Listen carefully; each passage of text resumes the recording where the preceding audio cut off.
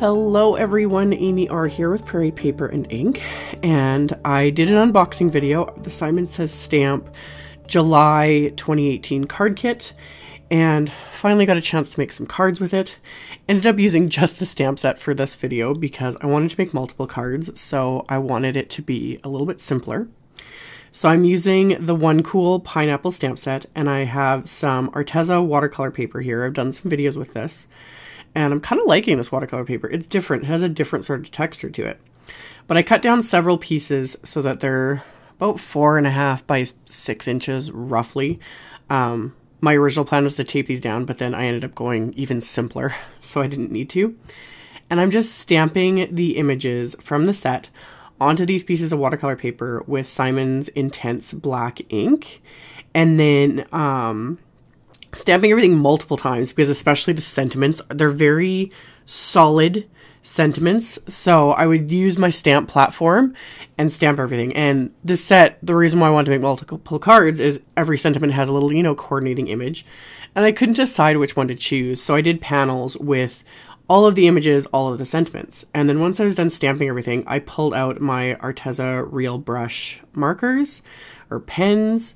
Again, done several videos on these. I've had a lot of people asking what I think about them. I know I still need to do a standalone review video, I guess. I have the big set of 96. Yeah. And I really like them. They're great little markers. So for all these cards, rather than color with the markers and then pull a color out with my water brush, I scribbled the marker colors I wanted to use just onto my little craft mat here. I am working on my Tim Holtz glass mixed media mat with the little craft mat, but you could use anything. You could scribble onto, a lot of times I've done things where I'll scribble into plastic packaging, anything non-porous, or the standalone little craft mat that you can get as well. And I just scribble the color. I really like how these markers, it's very easy to do. I've had other markers in the past where just trying to scribble, to create a little palette like this, you don't get enough color out of the marker, if that makes sense.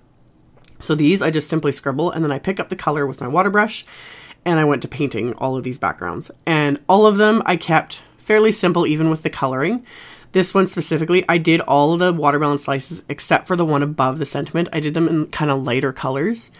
I didn't want them to stand out as much. And then the one right above the sentiment, I did in a deeper pink, a deeper green, just to make it stand out a bit more. And then I just used a light blue marker and picked up color with my water brush and painted the entire background really quickly and easily. And for all of them, I used just my little Tim Holtz detail water brush that I use for just about everything. And even for backgrounds like this, I was able to use just that little brush. And then sometimes I'd use the marker directly, or else I'll pick up the color with the water brush. But I use the marker to add a little bit of just shading around the sentiment, just to make it stand out a little bit more. So after I finish the first one, then I go on to the next one. And for this little sunshine one, for this one, I painted the color directly onto the little sun with the marker and then pulled it out a little bit.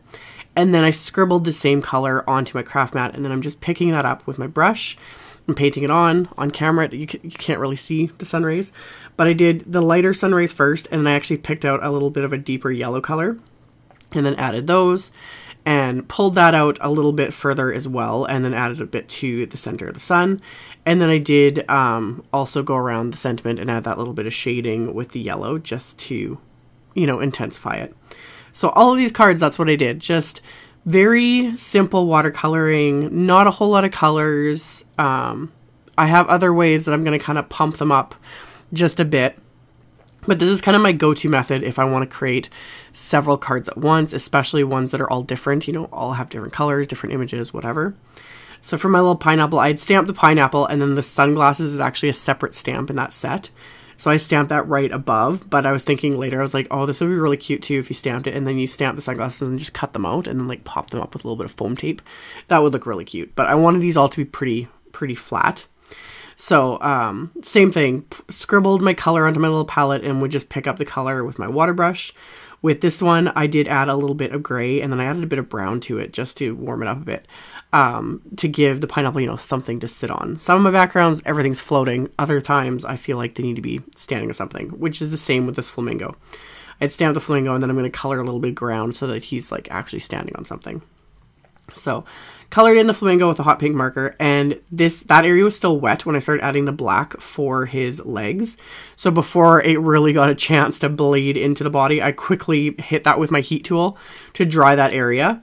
And then I can fix that in a minute. I'll just kind of color over it and dab, color over it with just a clean brush there, and then dab at it with a piece of paper towel, and that'll like soak up that excess black, and then I can color it over the pink, and you can't even tell that I messed that up.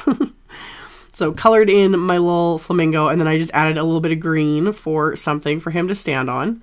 And then I'm going to add some pink to the sentiment just to make it pop.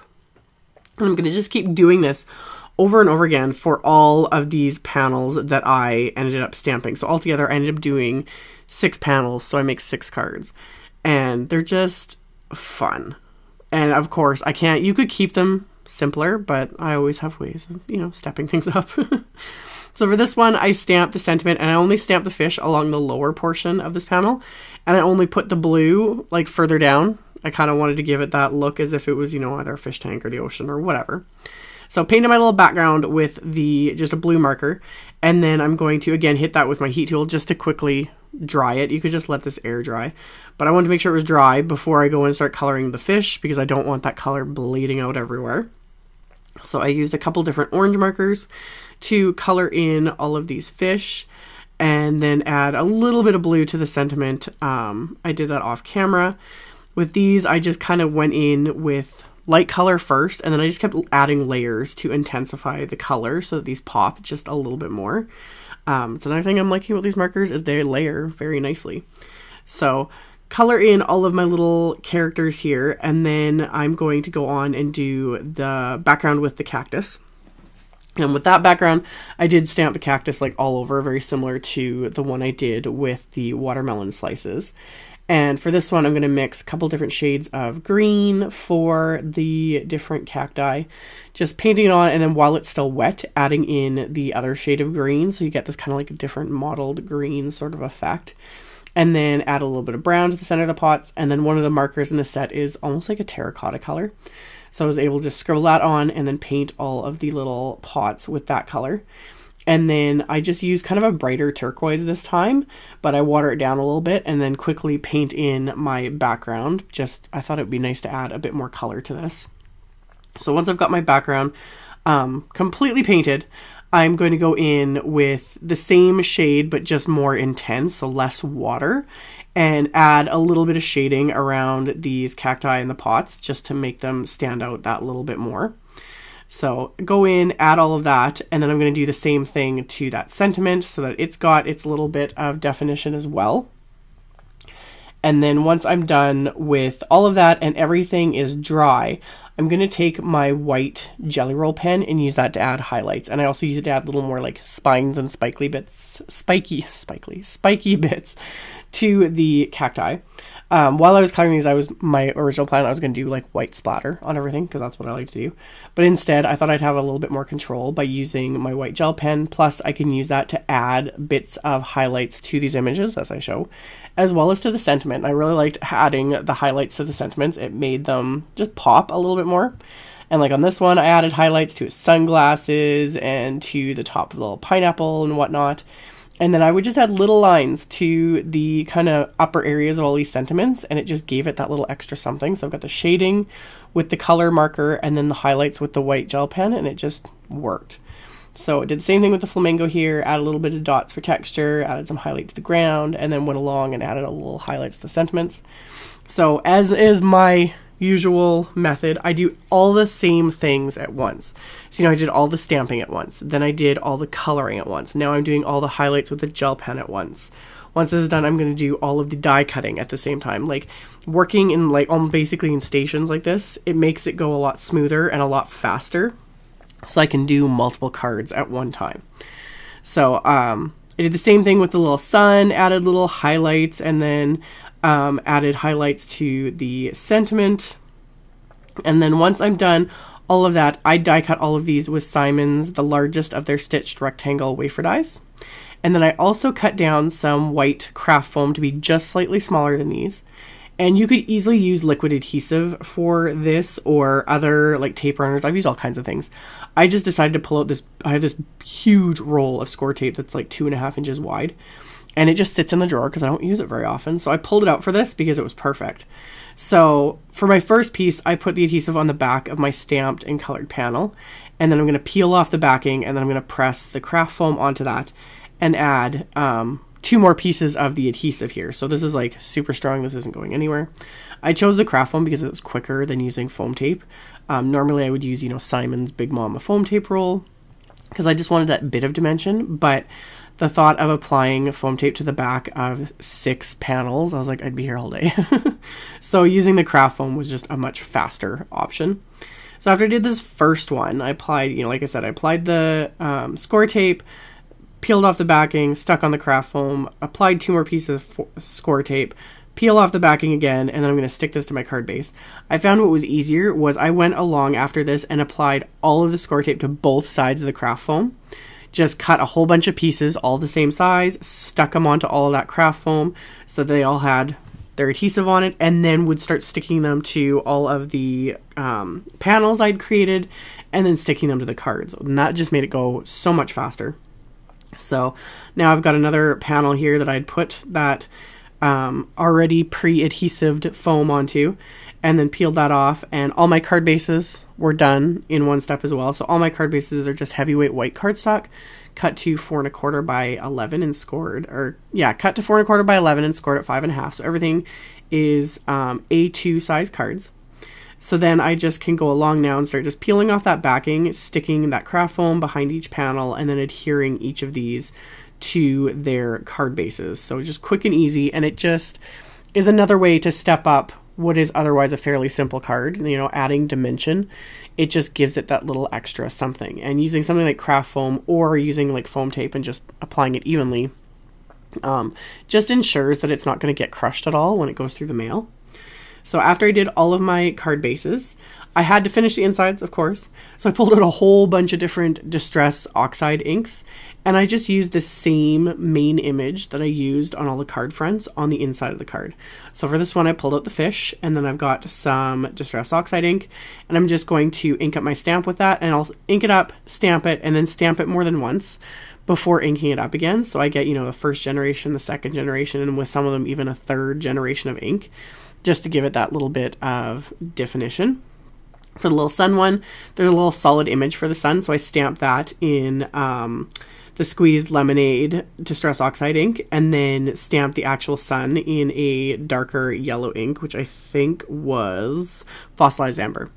So I did that, and then for these other images where I wanted to use more than one color of Distress Oxide ink, I get down so my eyes are kind of on level with the stamp, and then I just use the corner of the stamp to ink up the stamp. So I inked up the pineapple with this one was Fossilized Amber and Lucky Clover. And same thing, I would stamp it 3 times before I would ink it up again. So I went along and did this with all of the insides of all of my cards. So they've all got a bit of, you know, color and something fun on the inside. And then as my last way of stepping it up, I pulled out a whole bunch of my Nouveau Gloss Drop Summer Gloss, Summer Glitter, and added those rather liberally to my cards as a final bit of embellishment. So this just gives it a little bit of sparkle, a little bit of shine, and completely finishes off these cards. So as I have made a point of doing lately with these is I like to do 1 card at a time when I'm adding my gloss drops, just so that I don't end up smearing it, like rather than just doing 1 color on all 6 cards and then going on to the next color. I like to do 1 card at a time. Once I'm done placing all my gloss drops, I can set this aside. I have a separate little shelf now where I set these aside to dry. They need a good 24 hours to be completely dry. After I've applied them, I tap my card front firmly onto like an ink pad or my work surface or whatever, and that will kind of help smooth out and flatten the gloss drops a bit so they look more like enamel dots. And I just go along and do all 6, just do 1 at a time, set each one aside to dry, work on the next one. So after these are all dry, then my cards are complete. So here's all 6 fun little watercolored and glossed and highlighted cards. I will, as always, I will have links to all of the supplies I used in the description box below the video, as well as on my blog. As of filming and posting this, the July kit is still available. It won't be available for much longer. I will link to the kit, but I'll also link to the stamp set individually because everything is available individually. So you can check that out below if you're interested, as well as on my blog. And I always link to my blog in the first link directly below the video. So thank you all so much for watching and subscribing and thumbs upping and commenting on my videos. I really appreciate it. And I will see you all very soon in the next one. Bye.